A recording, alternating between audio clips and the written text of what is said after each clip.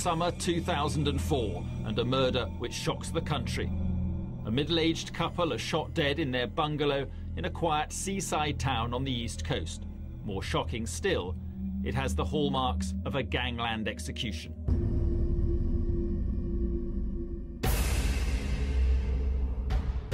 The hunt for the killers is to lead detectives to an organised crime gang built on drugs and held together by violence. They killed people, they tortured people, they terrorised people. The #1 murder suspect, seemingly untouchable gang leader Colin Gunn, overlord of a tough council estate. Dozens of police operations have failed to find evidence to bring Gunn to court, and he has spies in the force. We've been working on it, nothing's come of it, got no evidence. This was just, the ultimate betrayal. Will this double killing give detectives the ammunition to put an end to gun law?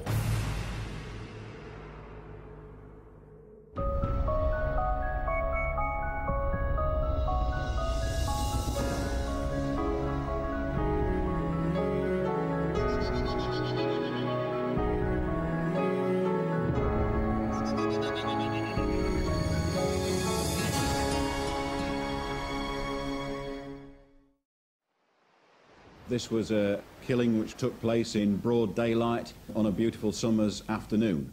Whether or not you would describe it as a professional killing, I've got to try and keep an open mind about that. I'm still awaiting results of tests that are still going on down at the scene.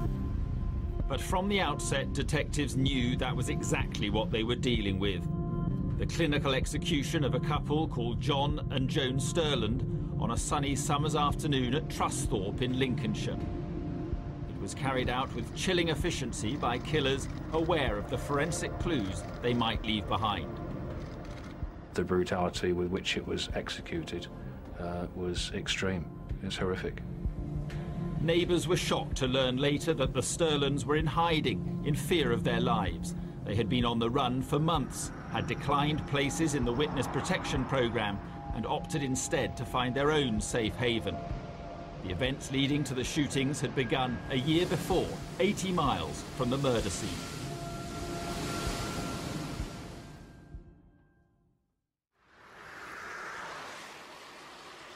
This is Nottingham's Bestwood estate, and the chances are a few years ago I wouldn't have been safe walking here, at least without the blessing of two brothers. Colin and David Gunn ran this place, some thought pretty well, keeping crime off the streets, giving presents to the kids and handing out cash to hard-pressed families. Nobody dared to ask where the money for the handouts came from. The Gunns held the estate in a vice-like grip through a mixture of gratitude and fear. In the 1990s, the brothers had risen through the ranks from petty criminals to underworld figures, a rise largely unchallenged by the city's other criminals, because they kept to their own patch. They're estate boys, aren't they? You know, that's their life. That was their little domain. That was their comfort zone. I spent more time with Dave, and the time I spent with Dave was, it was always laughing a joke. And if I'd got a problem, I'd say, "Hey, Dave, help me out," because he's a lot bigger than me. You know what I mean? But it was great. If you're tough in that place, you get a reputation. You might get a reputation as a fighter, but if you're tough and you've got a gang, you're very, very soon are known by everybody, because if they cross you, they cross everybody. They cross the whole gang. The Gunns' gradual move from petty crime to organised crime meant that the brothers were the law on the Bestwood estate. You crossed them at your peril. He doesn't have to physically intimidate anybody or beat anybody. Just his presence lets you know that, you don't fuck about with this geezer. He's a big lump, you know what I mean? Only a fool would mess about with somebody like that. If you were somebody at Bestwood and you'd been burgled and you didn't like it, you go to the gun to say, "Hang on, I've been burgled, this isn't very nice, what are you going to do about it?" They obviously would present you sooner or later with your property back, and the burglar would get probably a good hiding for his troubles. Many stories circulated about the gang's brutal reputation. We were aware of an incident of retribution during our investigations where a man who owed Colin and David Gunn money was taken to an address on the Bestwood estate where he had the fingers on both hands broken with a wheel brace. People had heard all the stories about fingers being chopped off, nailing people's hands to wooden benches. It's the behaviour of people who want to retain control of their environment and clearly their own organisation, and the way to exert control is to keep people in fear. Colin and David bought the loyalty of young people on the estate primarily by showing them what they could have. They see Colin driving around with a personalised number plate, you know, big gun or power. They see them draped in gold jewellery, and they want some of that themselves. The height of luxury is to get a bigger gold chain to go around your neck, is to get a car with personalised number plates on it, is to have a caravan on the East Coast, is to go to Benidorm for your holidays. It's all right having money, it's how you use it. In 2003, John and Joan Sterland were living in Nottingham, ordinary law-abiding people who didn't want any trouble. The same could not be said of Joan's son, a local hard man called Michael O'Brien. O'Brien was not part of the Gunn gang and showed them neither respect nor fear. One night at the end of August, he got into a fight with Colin Gunn's nephew, Jamie, at a local pub. O'Brien decided to take it further.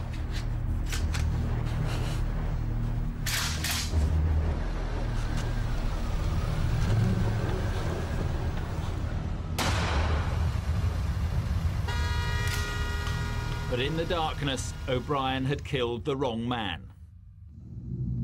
Marvin Bradshaw was a totally innocent victim of that shooting.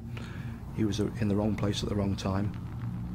Present in the vehicle when he was shot was Jamie Gunn, who was a nephew of Colin Gunn, who we think was the intended victim. It was a crime that Colin Gunn took personally, an attempt to assassinate one of his family. Police had to find O'Brien quickly for his own sake. We had to find him as a matter of urgency. And, you know, I'm aware that Colin and others were looking for him.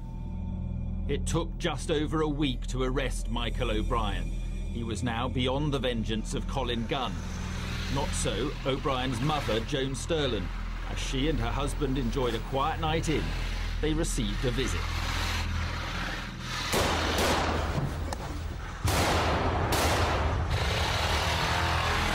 The message was clear. Just as Joan's son had targeted the Gunns nearest and dearest, so Colin Gunn would do the same. The Sterlands had no choice but to flee their home. Within hours of the shootings, they were on the run, heading up the motorway to Yorkshire. It seemed far enough away for safety, but it was not to be.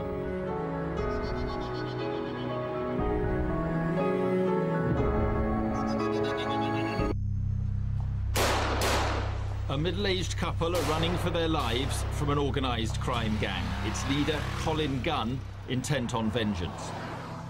John and Joan Sterland have done nothing against the gang, but Joan's son has. He's tried to assassinate a member of the Gunn family. Colin and David Gunn cultivated their criminal empire on a large council estate in Nottingham. Whilst their influence over the estate grew, at the start of the new millennium, the police were preoccupied with a different problem, an epidemic of shootings in the city.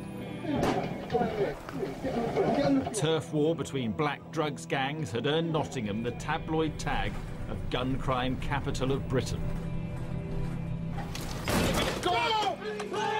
Nottingham was effectively becoming a war zone.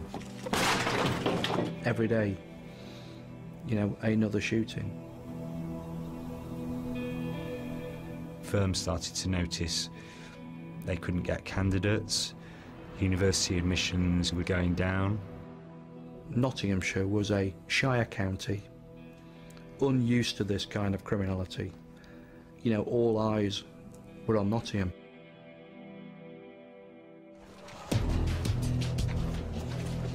the first time in any British city, routine patrols were armed. Then came Operation Stealth, a major effort to crack down on drugs and firearms and rescue Nottingham's reputation. It was during Operation Stealth that the police discovered something about the firearms problem that they hadn't expected. It was seen at that time very much as a problem in the black community, in the same way that that problem manifested itself in places like Birmingham, Manchester, London. Over time, though, probably by about 2002, I was aware that something else was happening. There were white people believed to have been shot by white people, and that told me that we didn't just have one gun problem, that we actually had two. The shooting that caught their interest was the murder of 25-year-old John Shipham, blasted as he lay in bed in a flat in Bestwood. It had a gangland ring to it. I know John was involved with some bad people, but he didn't deserve this.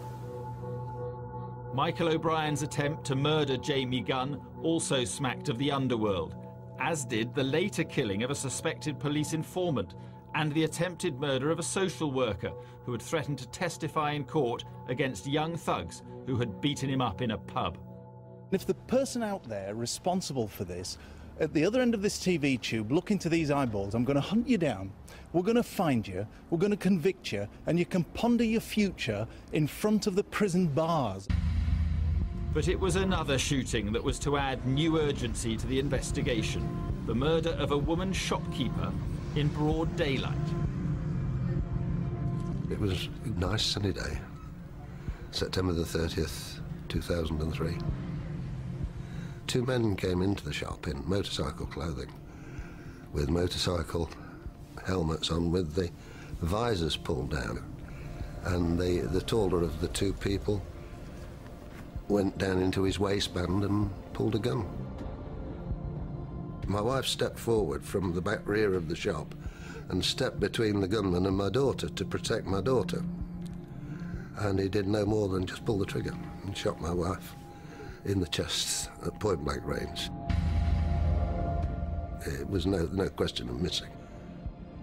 He said, "Silly cow," with my wife lying dead on the floor. Nowhere is a sense of shock, outrage and loss greater than within the community where Marion lived and worked. They're evil. Evil. I thought, why Marion? Why not me? Why take the good?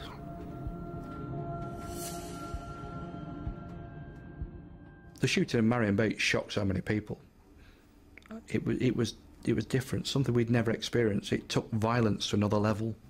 The shootings had been drug-related. This was an innocent woman going around her everyday business.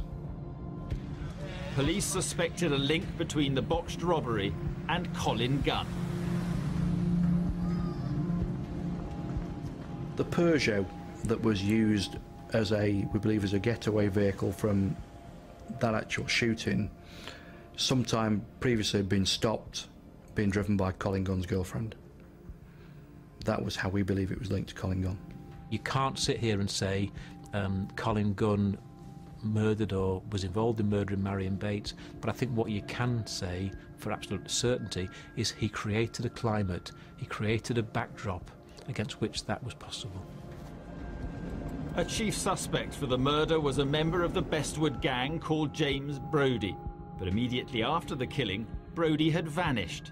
Had he caused too much trouble for the city's underworld?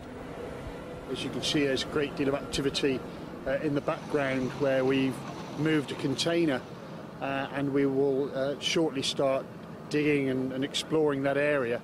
The primary rumours include he was taken to a pub and shot, and subsequently teeth taken out, and his body was burnt in a warehouse. This is the fourth location police have searched in the last 9 days, but so far their efforts have failed to find any trace of James Brodie.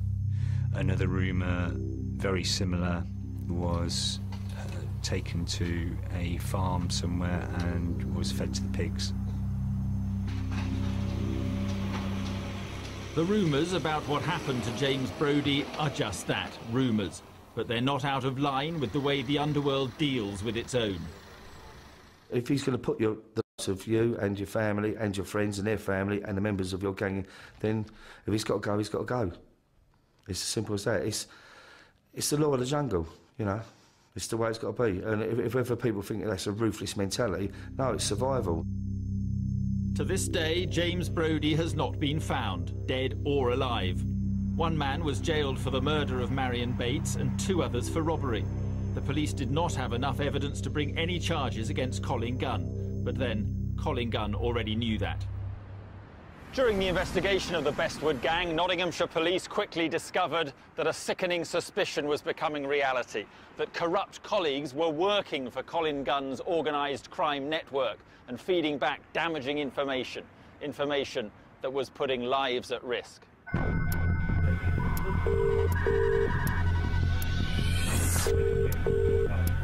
Hello? Hey, mate.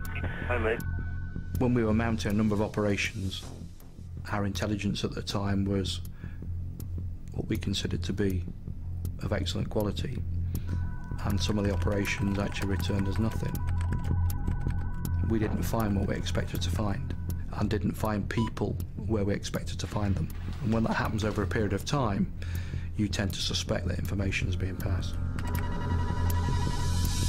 Did you get my message? Did you have a chance to... I will be today, so, yeah. Did you say nothing had come of that as far as you knew? Yeah, no, we've been working on it. Nothing's come of it. Got no evidence. Any names come up? Yeah, we've got names, but it's fucking worth calling it.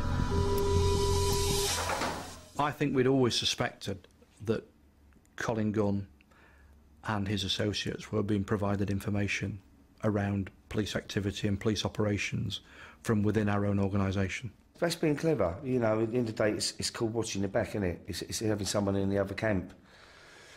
It's no different than what goes in the world with spies. Don't we stick spies in other camps? Don't we stick our people in Russia and China? You know, same thing, isn't it? It's having a spy in another camp to watch out, let you know what's going on. To have the kind of organisation that Colin Gunn and his henchmen had, they could only sustain that by corrupting people. And I think any chief constable who said, I've got organised crime, but I haven't got a corruption problem, I think is deluding him or herself. So, you know, it was part of my professional assessment and my colleagues' professional assessment that we would find it. He had access to people in the council, in the police, in social services, in the health service, all of whom were willing to give information about the whereabouts of somebody. So you could place somebody into witness protection, but unless that was firewalled, those people were going to be found. I knew that somewhere out there were corrupt police officers who, if we didn't catch and stop and put in prison, the guns would continue to sustain themselves. IT experts quickly established which computer was being used to rifle through sensitive files. It belonged to a rookie detective called Charles Fletcher, a long-time friend of the Gunn family. Soon police would tap his phone calls and bug the room he worked in. I mean, we've got someone's foot blown off, balaclavaed up, but we've got no forensic, and he's not playing. I mean, he knows who fucking shot him. Yeah. He knows without a shadow of a doubt, but he's not going to put himself in that situation. No, that's right. Because he'll get killed next time. Yeah, he doesn't want to do it again. No. Detective Constable Fletcher was phoning a mate at an upmarket clothes shop where he used to work. His contact, Jason Grocock, was also a friend of Colin Gunn. Fletcher gave him information from various police computer systems and filled him in on Operation Stealth. What were we going to say to you anyway? Yeah, I can talk now because there's people in the office. Stealth and those operations like that, we'll keep everything dead secret anyway because I don't want anyone to public to know. I just felt really, really betrayed. I mean, I knew Charlie Fletcher personally, and for me, this was just, you know, the ultimate betrayal, I think, to me, my colleagues in the police service, that somebody can pass the information that we hold into a criminal network, putting people's lives and safety at risk, not only of the public but of my officers. It hurts. I saw Charles Fletcher, yes, as a corrupt police officer, yes, as a contemptible individual, but I primarily saw him as another front we could open up on Colin Gunn. And, you know, you can put all the kind of moralising around the fact there was a corrupt cop in there if you want, but the key bit was he was an opportunity to bring down Colin Gunn, and that was the biggest game in town as far as I was concerned.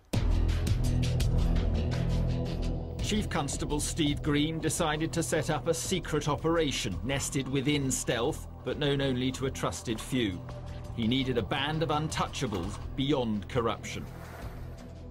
Project Starburst, created to dismantle the Bestwood crime gang, was housed in a nondescript industrial unit away from force headquarters. National Crime Squad officers were brought in to help, and within Starburst were hidden two even more secret operations, one to target Colin Gunn, the other to deal with corrupt cops.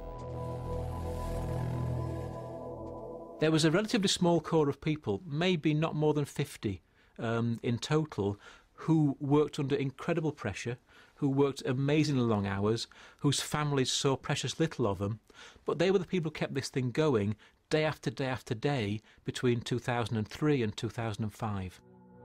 They were in no doubt that if they were identified while this thing was going on, that their own lives and their own families' lives could be at risk. Starburst employed sophisticated surveillance techniques used to combat terrorist gangs in Northern Ireland. Phones were tapped, mobile calls tracked, and the #1 target followed on camera from a series of secret locations. Police began to uncover the complexity of the gun empire. What people don't realise, that these people are doing it as a legit business, like a company. Everyone's got their job. It's like the people on the floor. It's like foremen's charge engines. Everyone's got their place, and everyone has to do what they're told. The way that Colin and David Gunn operated was quite sophisticated. Colin Gunn was the head of the organisation. His own brother was in charge of part of the organisation but had no knowledge of what was going on elsewhere. So if you look at it, they would operate in silos, really. You'd have somebody, i.e. David, in charge of supplying amphetamine, somebody else supplying heroin and cocaine, somebody else dishing out punishment beatings and intimidation, but none of them would be aware of who was involved in the other bit. So they kept it separate, which made their organisation really difficult to penetrate. Every army needs a general, and with general comes your lieutenants, your sergeants, and it's rank. It's sort of rank. And you've got to have your soldiers. You can't have too many leaders because you'll clash and it'll all go wrong. So obviously he was a good leader and he had good soldiers. Do you know what I mean? But he kept everyone in order. To get to the top of the organisation, i.e. Colin Gunn and a few other trusted individuals, we had to take away the foot soldiers, take away the layers of their organisation to bring them down to a position that made them vulnerable. Among the activities Charlie Fletcher was engaged in, a search for John and Joan Sterland.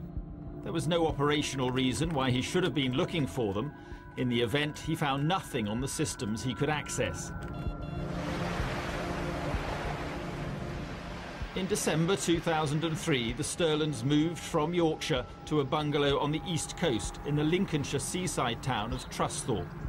They had declined witness protection and chosen the spot themselves. They didn't know it was very close to where the Gunn family had a holiday home and a caravan. Mrs. Sterland's son, Michael O'Brien, who tried to kill Colin Gunn's nephew and shot his best friend instead, was about to go on trial and fuel still further Gunn's desire for revenge.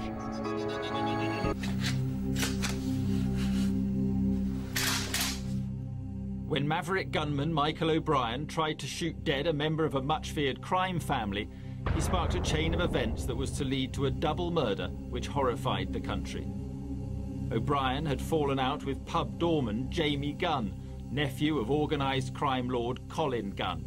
But in the dark, O'Brien had killed Jamie's best friend, Marvin Bradshaw, instead. The police got to O'Brien before Gunn's gang could find him, but O'Brien's mother and stepfather were forced to flee Nottingham and go into hiding after an attempt on their lives. On July the 12th, 2004, O'Brien was convicted of murder. His behaviour in the dock was to make matters much worse for his parents. The court descended into chaos. as Michael O'Brien made various taunts at Marvin Bradshaw's family, which included gross comments about how Marvin Bradshaw's head looked like a donut after he'd shot him. He threw a cup of water over the family and said, "I'm a bad boy, you know, I can do 20 years standing on my head." And he also pointed to Colin Gunn and made a gesture that implied that there was a bullet waiting for him as well, at which point Colin Gunn erupted and had to be escorted from the courtroom. Jamie Gunn never recovered from the events that cost his best friend his life. He had cradled him in his arms during his dying moments.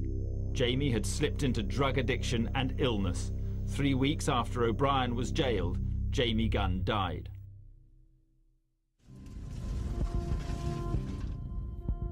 Meanwhile, corrupt detective Charlie Fletcher sprang into action, again trying to find out where O'Brien's parents, John and Joan Sterland, were hiding. There was still no trace of them on the police computer. Colin Gunn turned to other intelligence sources. 2 BT employees came up with an address, unaware of why it was wanted, at Trusthorpe in Lincolnshire. Suddenly, Colin Gunn went on holiday.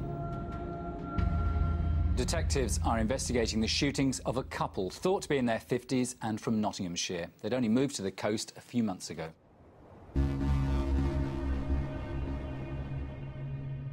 Two men dressed in dark boiler suits, each carrying a handgun of some kind, went into the home address. Mr. Sterland was in the living room, Mrs. Sterland was in the bedroom.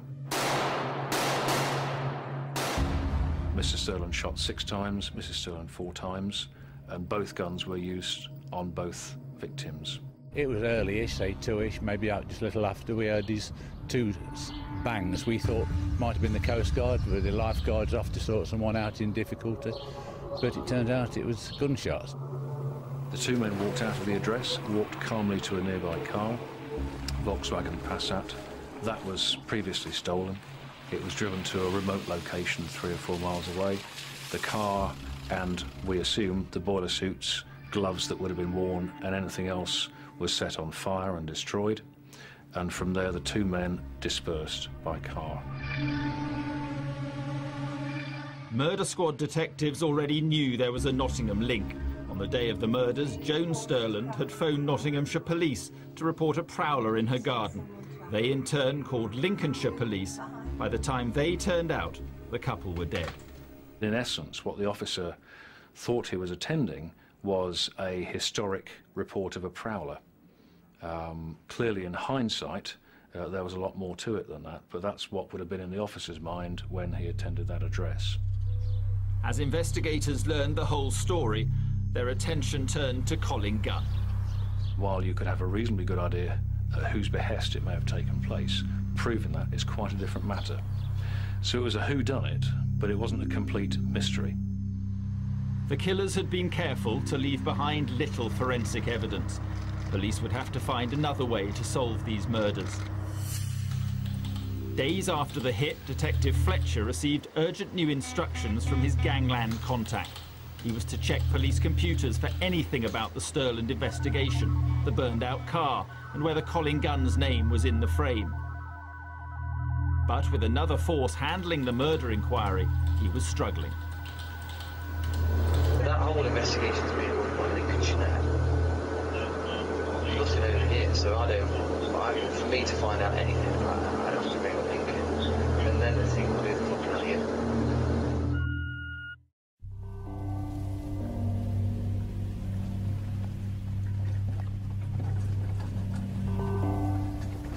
The week of the murders was also the week of Jamie Gunn's funeral. It was an impressive show of solidarity for the Gunn family as hundreds lined the streets for the occasion. It was actually teeming down with rain that day, and yet there were probably 1,000 people littered around the streets looking at this funeral, the black horse-drawn variety, and there was a real air of menace as well. There were a lot of people who probably never even met the lad, who were willing to come and pay their respects because that was what was expected. Certainly notes had gone round to some houses to make sure that they came out for the funeral.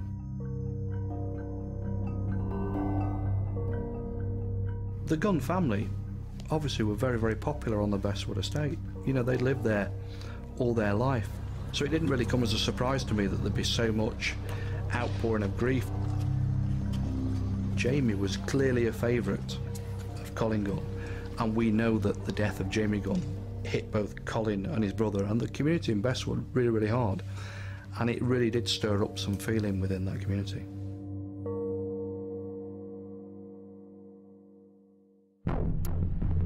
Detectives investigating the Stirland murders began going through hours of footage from security cameras in the area.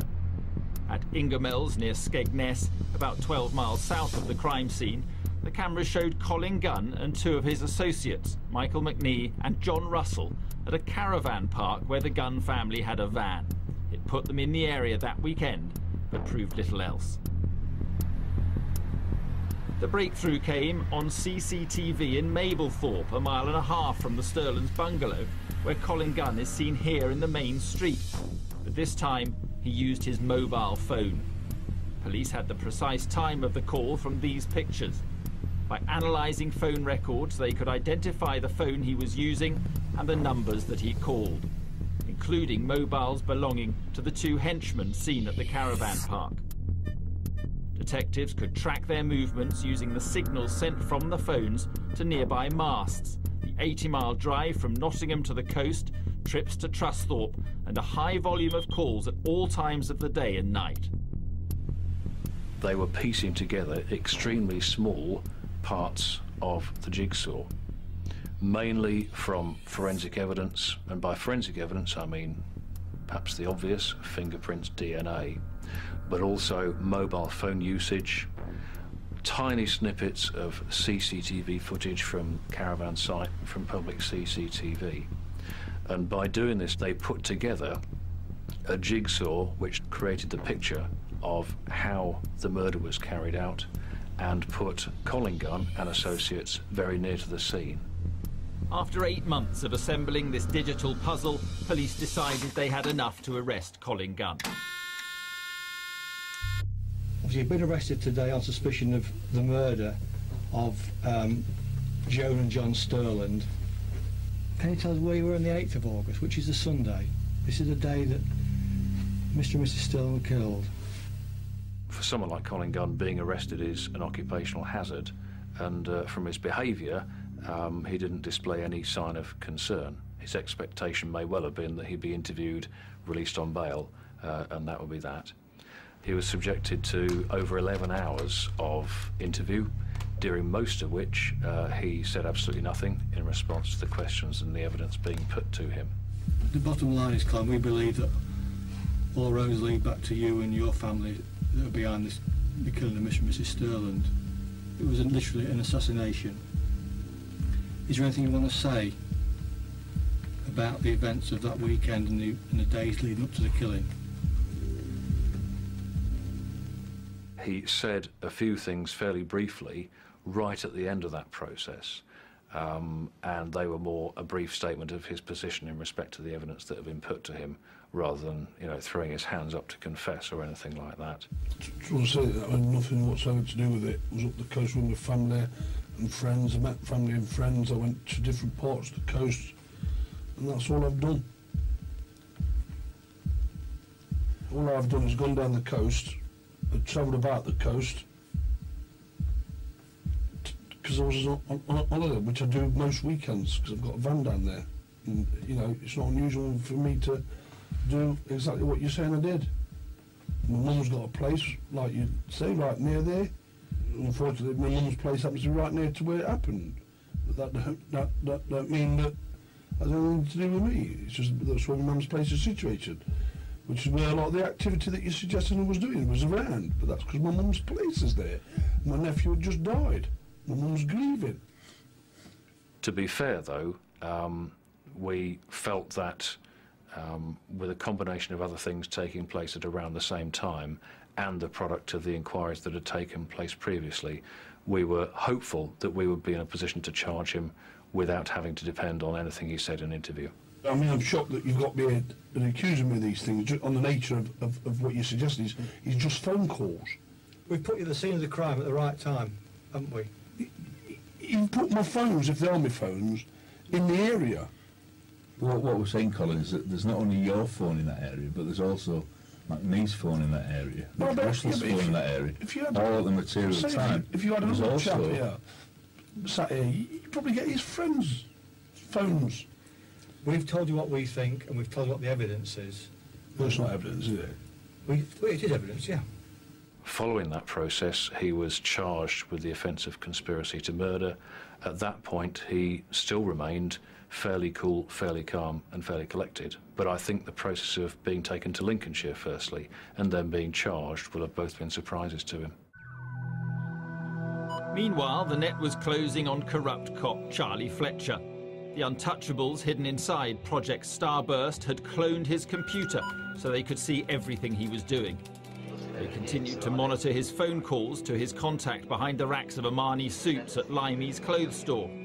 After months of surveillance, they moved in on Fletcher. At his home, they found further evidence, reports and documents that Fletcher should not have had in his possession. We will never definitively know whether or not Charles Fletcher joined the police service as a corrupt officer or joined innocently and then became a corrupt officer.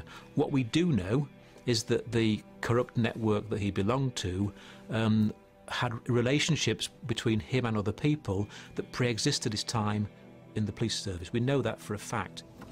Turn your engine off, mate, police. The team investigating corruption had also found another bad apple. Vice Squad Officer Philip Parr, seen here in a television documentary promising justice to those who break the law. The main responsibilities of our unit is to target the curb crawlers. So it is quite clear, you come to Nottingham, you're going to get prosecuted. Parr would now be prosecuted for passing sensitive information to Colin Gunn. But the biggest trial that lay ahead was the Stirland murder trial. Colin, his older brother David, and 6 other men stood accused of plotting the couple's execution. It was a trial that would end in a riot. He's got a white top on with dark sleeves. He has changed that shirt in the last 5 minutes. That lad wants nicking as soon as we can get in there. In March 2006, crime gang boss Colin Gunn, his brother David and 6 other men went on trial at Birmingham Crown Court, accused of plotting the execution of a middle-aged couple. John and Joan Stirland were gunned down in their bungalow, where they were in hiding after Mrs. Stirland's son tried to assassinate a member of the Gunn family. There was no evidence as to who pulled the trigger, but a jigsaw of CCTV, mobile phone calls, text messages and other forensic evidence put Colin Gunn and 2 associates in the area on the day of the murder with a motive.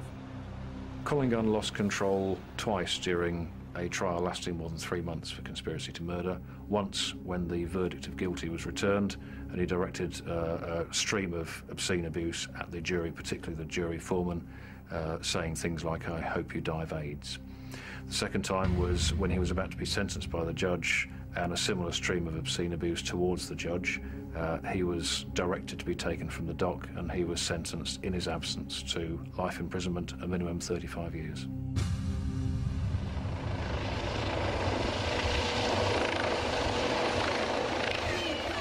The jailing of Colin Gunn provoked a riot on his home estate. The community's just got together and absolutely fuming. 35 years. Police wearing riot gear keep their distance, cordoning off both ends of the roads to prevent the violence from spreading. He's got a white top on with dark sleeves. He has changed that shirt in the last 5 minutes. That lad wants nicking as soon as we can get in there. What you hear in the paper and the people think this, people think that, it's a load of crap. Excuse my French. It's a load of crap. He took guns off people, did he not, Victoria? Yes, if people was known to be running around this estate with firearms, Colin took him off it. Colin Colin Gunn looked after everybody on Bestwood. If it wasn't for him, it would be like this every night. He is innocent. He's a good man. If you want to try and put some kind of moral spin on what he did, then you've got to go and tell that. You've got to go and justify that to the widows, to the mums who've lost their sons. You've got to go and tell that to all those grieving people who have been the victims of the evil that Colin Gunn has brought about this city. Got a reputation as an odd lad. That don't mean he caused all the trouble in. There's no heroin on this estate. There's no heroin on this estate because of him. There will be heroin addicts in this city who would not be heroin addicts had it not been for the activities of Colin Gunn and his business. There are people whose health has been irrevocably broken down, where that would never have happened had it not been for Colin Gunn. It's all based on lies, it's all a load of rubbish, and when I take it to the High Court in London, it'll be thrown out and he'll be home where he belongs. Michael McNee and John Russell were given long sentences for conspiracy to murder the Sterlands. The other defendants, including Colin's brother David, were cleared. Why had Colin Gunn become so personally involved in the hit on the Sterlands? Revenge is a powerful motive, especially in the code of the underworld. If it's personal, you can't let go. It'll be like a cancer, it'll eat you alive. When you get in a position of power, like most leaders, you can give the order. It's easier done, and then you're away from it, you're on holiday, you got your alibis and everything. But if it's personal, well, if it's personal, it's got to be done. And if you've got to be involved and do it yourself, well, then that's the way it's got to be. Then you've got to look over your shoulder and think, well, I'm now looking at prison, losing my life, everything I've built up for, everything I've gained on the street, all my power, position, money, wealth, you're going to throw it out the window. But if it means that much to you, then that don't mean nothing. You've got to do it. Gunn was given a further 9 years for infiltrating Nottinghamshire police. His main informant, Detective Constable Charlie Fletcher, was jailed for 7 years, having seemingly gained little by way of reward for betraying his colleagues. We were all interested about, what was his price? What did he actually get for compromising potentially 5 serious operations that we've been involved in investigating? And I guess we were shocked, but probably more bemused to find that it wasn't money, it wasn't drugs, it wasn't a lifestyle, it was a handful of Armani suits. 81 operations by Project Starburst saw many of the Gunn gang's foot soldiers and lieutenants taken off the streets. Police seized large quantities of cocaine, heroin and ecstasy tablets. David Gunn was jailed for trafficking amphetamines, caught after he was forced to become personally involved with so many of his subordinates out of action. But it was a bittersweet victory. Only by uncovering corruption within its own ranks had the Nottinghamshire investigation been able to bring charges against Colin Gunn.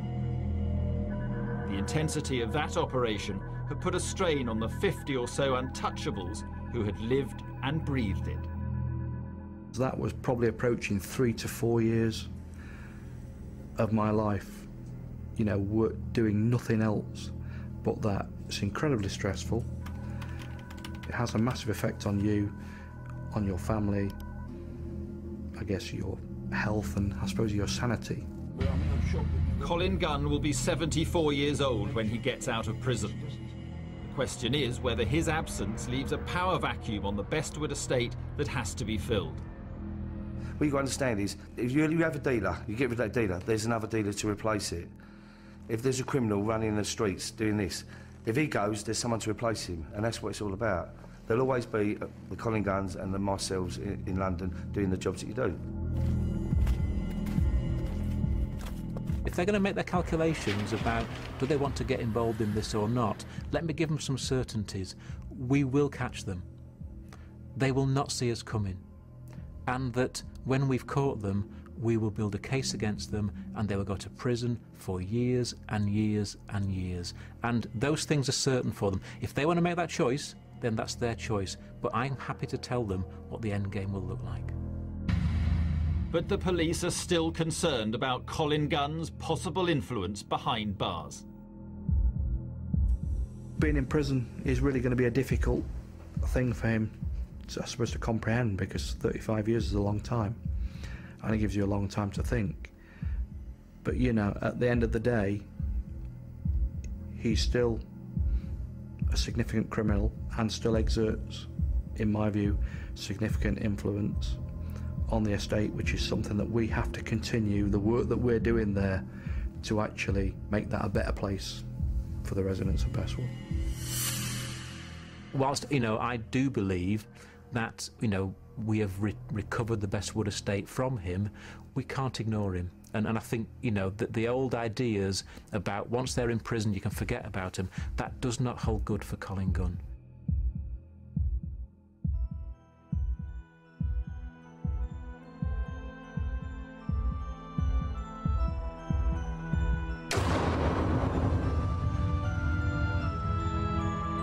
Well, as the competition heats up, the temperatures continue to plummet as the 5 remaining celebrities reach reindeer country, the coldest region they've encountered so far. 71 degrees north is tomorrow at 9.